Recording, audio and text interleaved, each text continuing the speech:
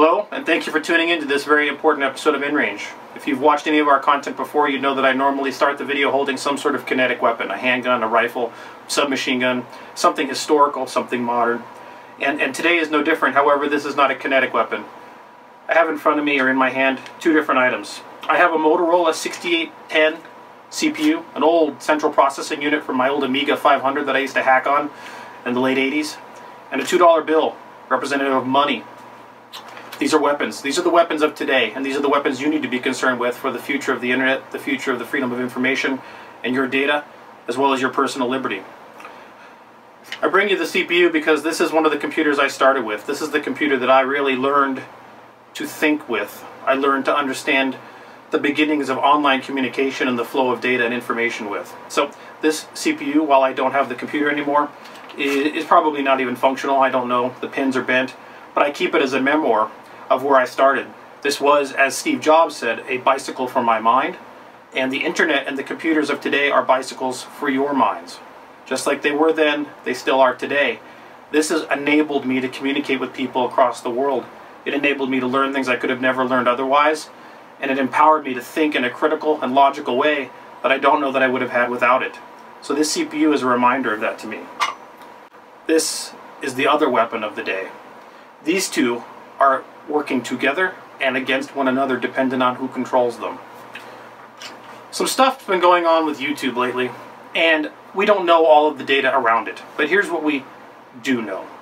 InRange started off as a full30.com only project, and the reason we did that is because we wanted to have better control of our content and advertisers with no corporate overlords.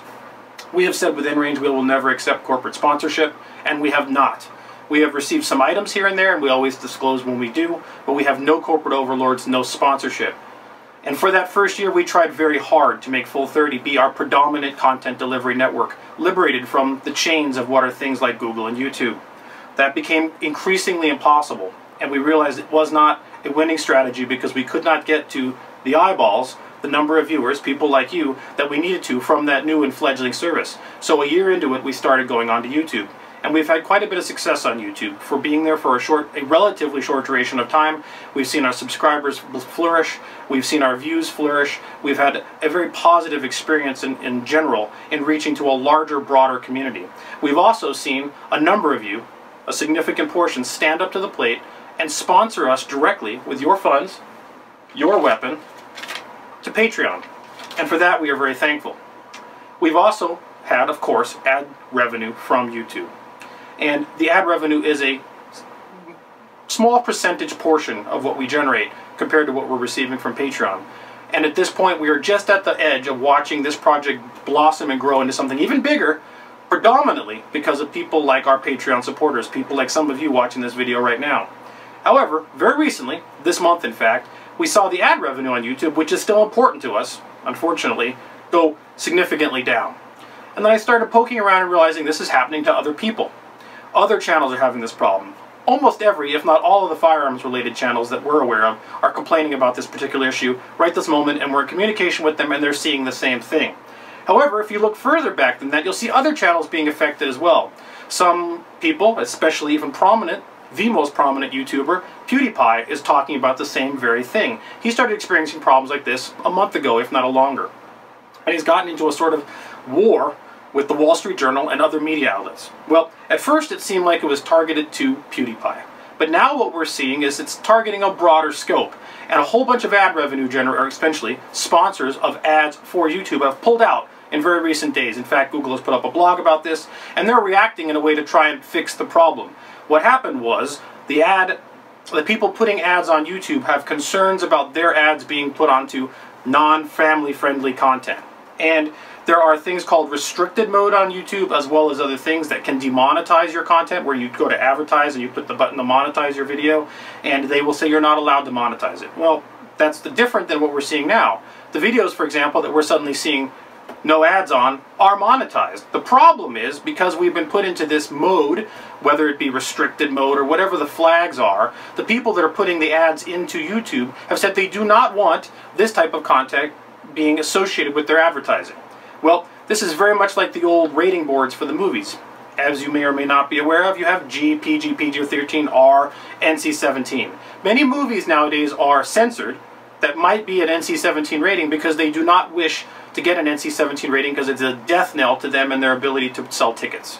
Well, having specific flags on YouTube, even if your content is monetized, as of right now, the very beginning of April, is suddenly not demonetized, but not getting enough ads associated with it. Probably because it's considered not family friendly. Of course, the concept of not family friendly or restricted is completely dictated by people other than you, the viewer.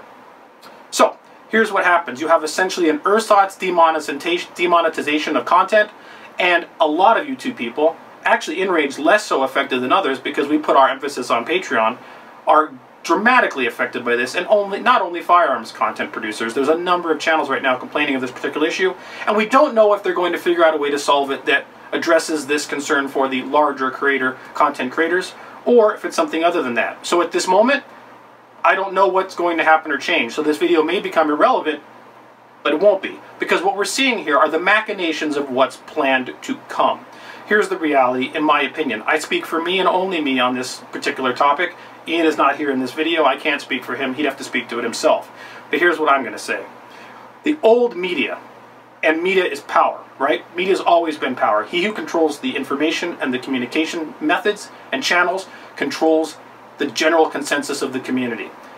That's propaganda. Always has been. Propaganda can be used for positive and negative. The old media engines are watching their power slip away. They're seeing the decentralized internet and the decentralized flow of information on the internet usurp and destroy their hand and control over the mindset of the average viewer. Most people don't watch a lot of TV anymore. They don't open up old newspapers. They go to the internet. They watch YouTube. They watch Full 30 if they happen to. They read their media and content through different social networks or other news networks that are not the standard media campaigns and power-hungry mongers that exist before the internet. Now that they see their power structure failing, they started a war against some people, PewDiePie one of them, in which they stated that they were not going to allow their ads to be put onto what they considered not family-friendly content. Family-friendly content being leveraged as a way, a control, and a tool for potential censorship. So, that said, it is now beyond PewDiePie. It is now cutting a swath against many different pieces of YouTube, many type of content creators, and many different types of content. So what I think you're seeing here is social economic warfare being waged by the old media and the old media engines to try and understand and usurp and compromise that which YouTube has created through the decentralized, crowd-sourced content that is currently there and being displayed. Now, if this changes, it might. Maybe YouTube will realize that this was a mistake on their part and they are going to fix it, and we will see some of this change, not just for InRange, but for all of these channels. But I'm telling you that this is the future. And the reason this is the future is because I see a growing aggregation of power on the internet. You see YouTube being the predominant and almost only video content distribution point. There are others, but really YouTube's the winner. You see Google being the predominant aggregator and search engine. You see Google being tied into your web browser. You see Facebook being almost the sole channel for social communication. When we, as the consumer, allow that aggregation to occur, we are once again centralizing the power in the hands of a small few. And that's not what the internet enables us to do. The internet enables us to decentralize those things, to provide the power back to us, the people, the consumers, the viewers. So it's up to us to allow them to have that power. Always has been. Regardless of the laws, regardless of what they do, regardless of their machinations, we as the viewers and consumers determine where that power lies. And we determine that with things like this, where we put our money. This, the CPUs, the computers that we use to distribute that information, how we decentralize that information, and how we allow them to advertise to us or not. So in regards to Patreon being our mechanism for being decentralized and being disassociated with the corporate overlords that provide advertising to YouTube, the reality is that by being associated with any standard large aggregated content distribution network, we still have corporate overlords. The way to fix that problem is for us to be wholly viewer supported, and for anyone to be that is considered controversial content to be viewer supported, because then the power exists in the hands of the people that want to see the content, not in the hands of the people advertising on that network. The other way to decentralize and break that kind of power structure is to use other venues for that distribution network. Vimeo, Full30, VidMe is another one. Right now we're on Full30 and YouTube, and we will see where that goes in the future with InRangeTV. But I just wanted to bring this argument to you and to the viewer and to a larger consumer base. Our digital rights, our future of the freedom of information exists in our hands, wholly and solely in our hands, regardless of what YouTube does, regardless of what the Wall Street Journal does, regardless of what the old media tries to do in their social economic warfare against the new systems. The reality is we, with our eyeballs, our money, and our computers, dictate this battlefield. They don't unless we let them. So I just wanted to make you aware of what's going on. I don't know what's going to come of this, but I wanted to make it obvious, and I wanted to make a statement as to where things are going. And I wanted to make a call for action. Not necessarily for you to support us on Patreon, although of course we greatly appreciate that. And the fact is, the minority of the viewers that do that are enabling InRange to stay alive regardless of this type of shenanigans. But what I do want to call in action to is knowledge, and realize that the weapons of today are the computer, the networks, the money that you put where you put it, and how you allow them to dictate what you're allowed to see, watch, say, and do. So, support organizations like the EFF, support the creators you believe in, and let them know, most importantly, where the power lies. Thanks for watching. This is our world now. The world of the electron and the switch. The beauty of the bod. We make use of a service already existing without paying for what could be dirt cheap if it wasn't run by profiteering gluttons. And you call us criminals. We explore. And you call us criminals. We seek after knowledge. And you call us criminals. We exist without skin color, without nationality, without religious bias. And you call us criminals. You build atomic bombs. You wage wars. You murder, cheat, and lie to us and try to make us believe it's for our own good. Yet we're the criminals. Yes, I am a criminal. My crime is that of curiosity.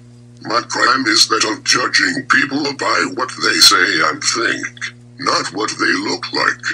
My crime is that of outsmarting you, something that you will never forgive me for.